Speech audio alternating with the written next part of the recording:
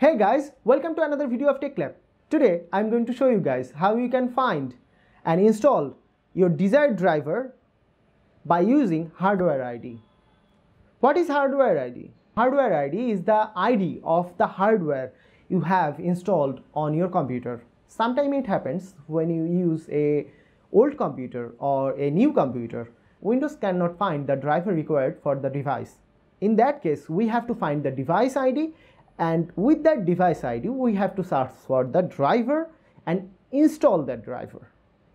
It is fairly easy, not that complicated. It happened to me when I used a old laptop or a old computer.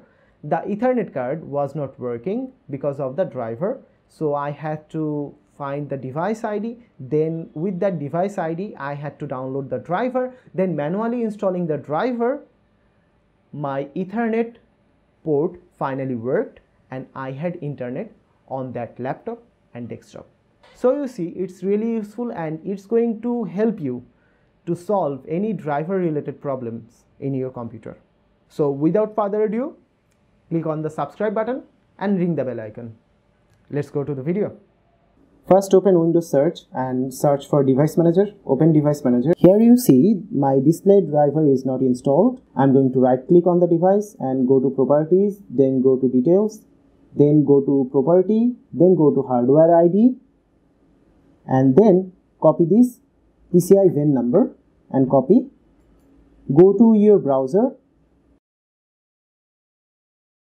Open a new tab and search for the driver ID.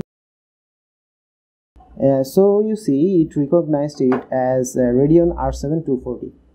Now get into the first name. We are going to find out if it's really Radeon R7 240. Click Ctrl F to open Find. Paste the device ID here and it will highlight your device ID on this page. Open AMD website and then go down a little. Select Graphics, then Radeon R7 series, then R7 200 series, then R7 240, which is our graphics card. Then submit and it will show you the graphics card driver. I'm going to download Windows 10 64-bit version, then open it, click install and install the software.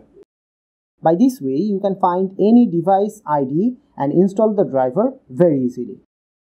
So you see, you can find any device ID and with that ID you can find the driver and install it in your computer and get rid of the headache. So guys, don't forget to like if you like this video and also consider subscribing and ring the bell icon.